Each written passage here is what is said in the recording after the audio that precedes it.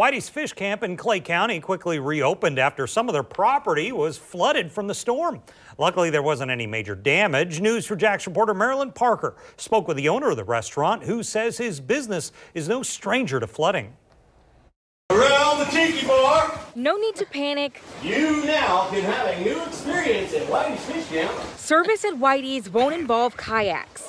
This is just how employees got around the tiki bar flooded in Thursday's storm. From the outside, water made it to the outside seating area and even pushed into the parking lot, catching managers off guard. Definitely not as prepared as we were for Ian because it was just a tropical storm, but all of our docks were submerged. We experienced higher flooding with Nicole than we did Ian, so it almost got to our upper dining deck as well, so we're very surprised. Luckily, the water receded in time to reopen.